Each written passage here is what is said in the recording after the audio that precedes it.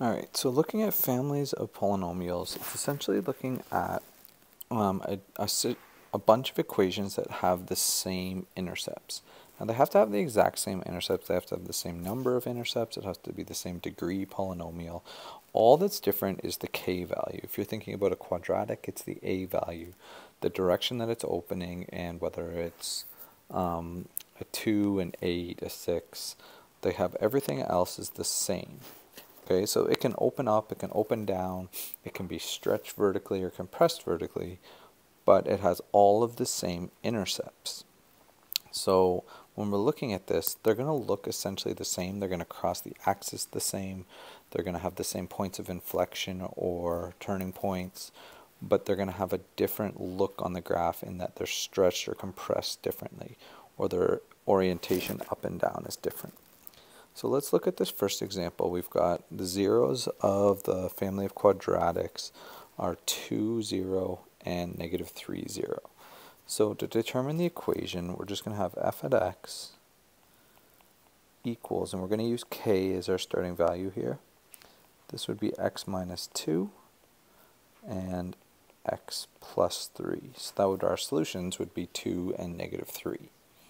Okay, so if we were to write two functions that belong to this family, we literally just have to pick any two values for our k value, and that would be two functions. It doesn't matter, you could pick your favorite number, you could pick your least favorite number, you could pick your favorite and least favorite. It really makes no difference at all as long as they're not the same number. Okay, you could have the positive and negative of one thing, and that's two different functions that belong to the same family. The next step would be determine an equation for the member of the family. So this is an individual equation that passes through 1, 4. Well, that's giving us an x and a y value. So now all we're going to do is we're going to say 4 equals k times 1 minus 2 and 1 plus 3. So that's 4 equals k, negative 1 here, positive 4 here. So that's 4 equals negative 4k. And you could probably do this in less lines. I'm just writing it all out. So then, therefore, f at x equals negative x minus 2 and x plus 3 is the member. Okay, we found the k value, we plugged it in, and we used our intercepts. Looking at a little bit harder, but not really.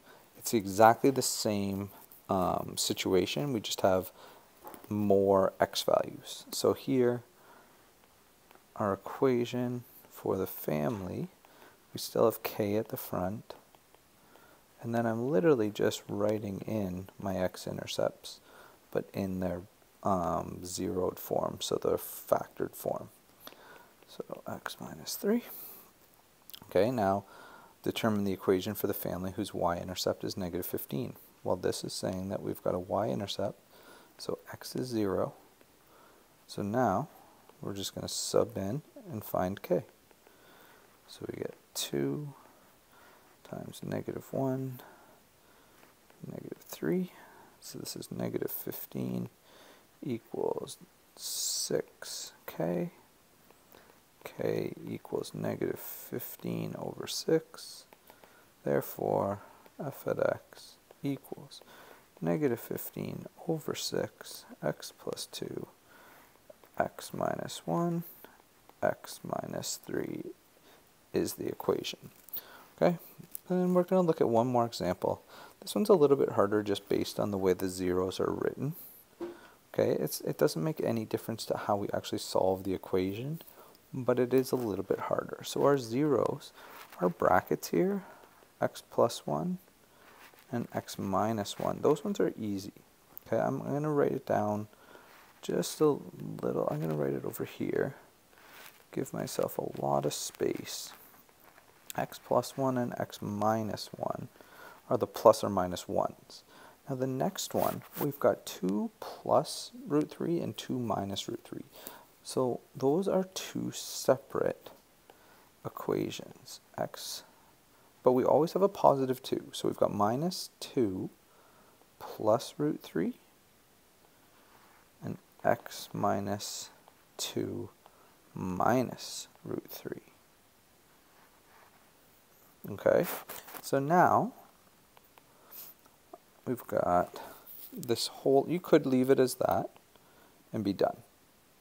Okay, you could expand out that second bracket and it would actually simplify things just a little bit, but for what we're doing, we should probably do at least those second brackets, because down here we have to sub into this equation. We have to sub in a value of 2. I guess it won't matter because 2 minus 2, that's going to be helpful for us. So we can leave it, but you could expand this bracket out, the last 2 brackets, excuse me, and it's going to make our life a little bit easier because those root 3's will end up going away. But for now, because we would end up with a difference of squares there, that's neither here nor there. So we'll sub in, we'll get 18 equals k, and then we've got 2 plus 1, 2 minus 1, 2 minus 2 minus root 3, because that negative goes to the 2 and to the positive 3. And then we've got 2 minus 2 plus root 3. Okay, so then we get 18 equals k times 3 times 1 times negative root 3 times positive root 3. Now root 3 times root 3 is root 9, which is just equal to 3. So this is going to be 18 times 3 times, so I'll write out 2 steps here. 3 times 1 is 3, so we get 3k times, and then those roots are going to become negative 3, which is 18 equals negative 9k. K equals negative 2. Therefore, we've got f of x equals negative 2, x plus 1, x minus 1, x minus, what do we got? 2 plus root 3, and x minus 2 minus root 3. Now, you could expand all that out. Some questions will ask you to write a simplified equation. It did up here, so we probably should have expanded all of this out if we did. So why don't we do that really quick. The last question, or the last example, is actually quite simple. This is x squared minus 1. That's a difference of squared. Now up at the top, what I'm going to do is I'm going to make this a difference of squares as well. Okay, now what I'm going to do is I'm going to take these first 2 terms, I'm going to write them in a bracket just so that you can see it. We've got x minus 2, and then that negative would go to the root 3 as well. So we've got that. And then we're going to just make that a square bracket. Do the same thing here, x minus 2, and then that's going to be plus root 3. So now we actually have a difference of squares at the bottom. So it's going to be k, we're going to have x squared minus 1, and then we're going to have x minus 2 squared, and then we're going to have minus 3, because we've got the square root of 3. Well, we've got root 3 times root 3 is root 9, so it ends up being like that. Then we could multiply all that out. Now I'm not going to do this last step. I think that this step you guys could do on your own. What you'd end up doing is multiplying out the x minus 2 binomial, subtracting 3, and then multiplying all of the x's in 2 from the previous bracket. Alright, so last equation here is saying to determine the equation for this graph, or determine the equation for this specific graph. So what they've done is they've actually given you all of the intercepts plus another point. And the other point is key because it lets us know how to find that family. Because we can always start with x, and this is going to be plus 3, and I'm just going across the x-intercepts here. And this point here, that's at a half, so we're going to have 2x plus 1.